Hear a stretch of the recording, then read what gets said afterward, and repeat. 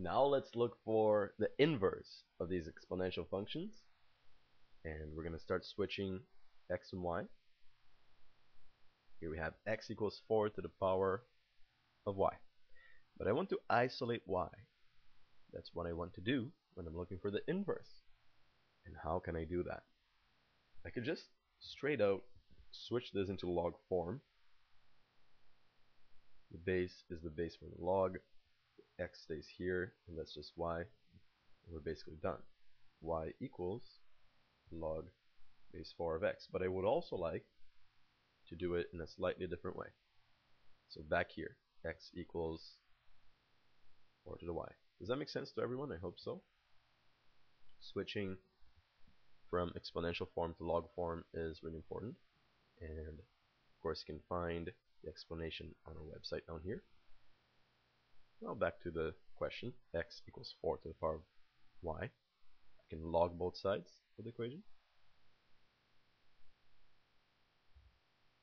And now since I have the y here, I can bring it down. So log x equals y log 4. And I can just basically divide both sides by log 4. So those cancel out, and y is just equal to log x over log 4, which is equivalent to log x base 4, and that is another log rule, the change of base rule, that we also explain on the website over here. Great, now let's continue with question number 2. And let's switch y and x. So x equals 3 to the power of y plus 2.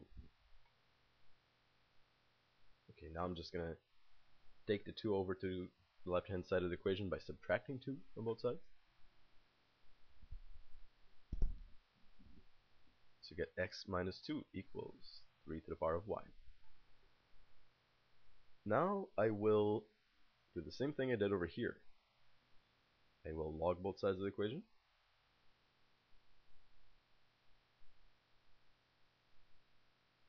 And now I can bring the exponent down because of our constant log rule. Because the constant becomes exponent. Now I can divide both sides by log 3. So let me draw more of a line here so that I don't confuse the two questions. There we go. And I have isolated y. Y is just log x minus 2 all over log 3. And again, once we're dividing logs, you can just make this the base.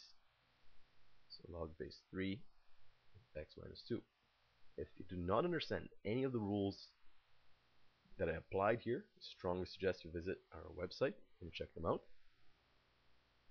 Otherwise, you can just continue working on our inverse exponent questions.